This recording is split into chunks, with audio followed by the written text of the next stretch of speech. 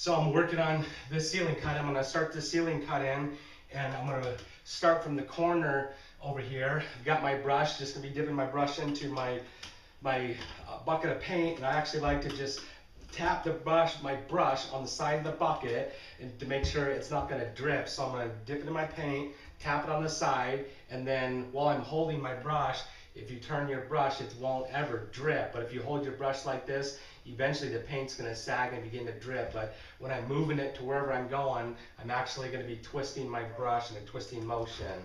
And when I'm gonna start in a corner, and when I actually start this corner, I use a 2.5 inch angled sash brush so it comes to a point on the end. And with that point, I could work it up into the corner. And I'm just gonna slowly work it to the corner, to the point gets right in that corner, and then I'm gonna start my cut in and move away from me, just like that. So I'm gonna dip my brush in, get some paint on it, load it up, and then just work it along my edge.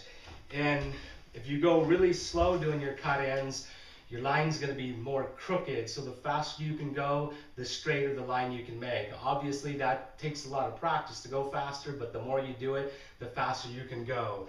So one thing I've learned is if I can make my cut-in really quick and use a stiff brush, I'm gonna have a nice straight line. So I'm gonna get my brush up here, work it up into, I start about 1 inch away from my ceiling, and then I'm gonna work it up to the ceiling, and I'm gonna get it started, and then I'm gonna start running it along my ceiling,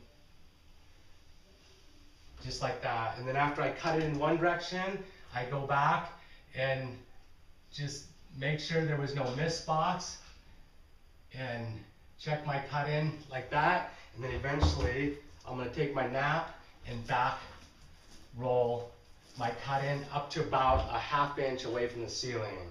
So I'm gonna get it up here, and then I'll reach over here, and I'm gonna reach from this direction and move back to my other cut in I just created. So I'm gonna get it up there, work it up to the ceiling, and then a little bit about breathing. Once I get it to the ceiling, I typically will hold my breath and then begin to draw my line with my brush. I like to describe it as drawing the line because I'm actually drawing a line with a brush. So get it up there, hold your breath, cut your line, and then breathe again. So get it up here, work it up here, and then hold your breath.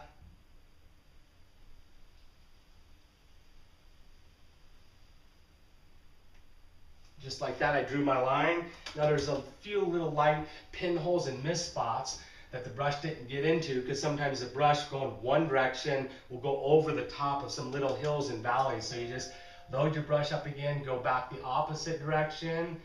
But when you go back the opposite direction to fill in those little pinholes, you don't get near your cut-in. You'll stay about 1/8 of an inch away from your cut-in. So now I got the cut-in done.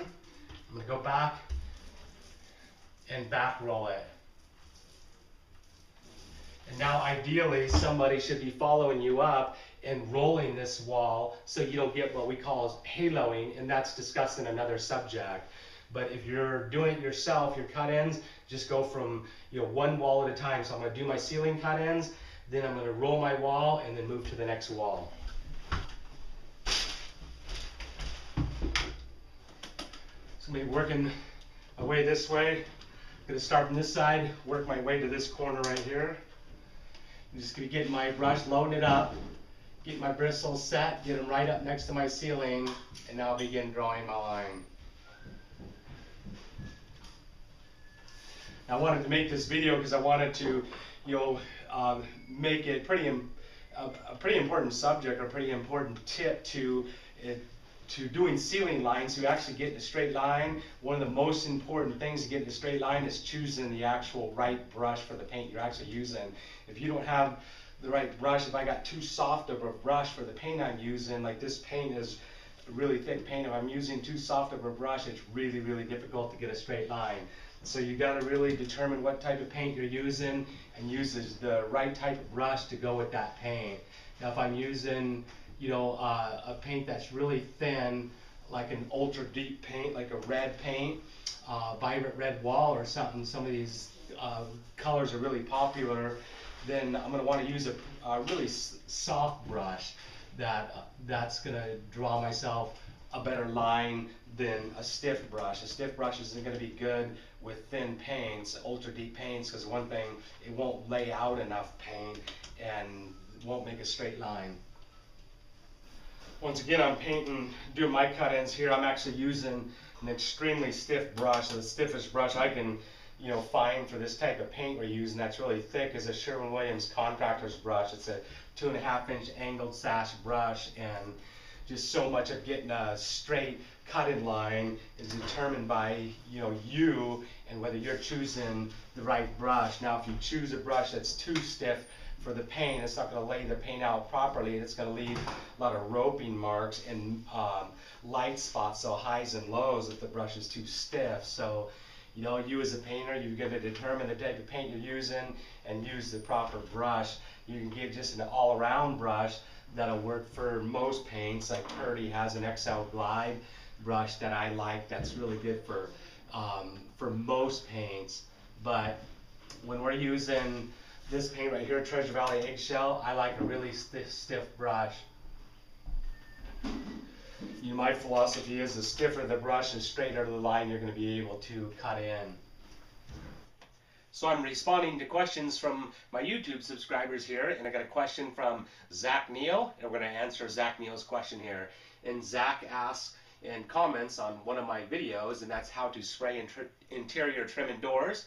And his question is, I'll read you his question, and it's, what do you do to minimize overspray? And then he says, I sprayed some doors in my basement, and the mist went everywhere. So Zach, in order to answer your question, I'm going to give you 2 little simple tips, and that's if it's pertaining to using an airless sprayer. One thing you can do is turn down the pressure, so less pressure will create less overspray. And then another thing is make sure you use a brand new tip.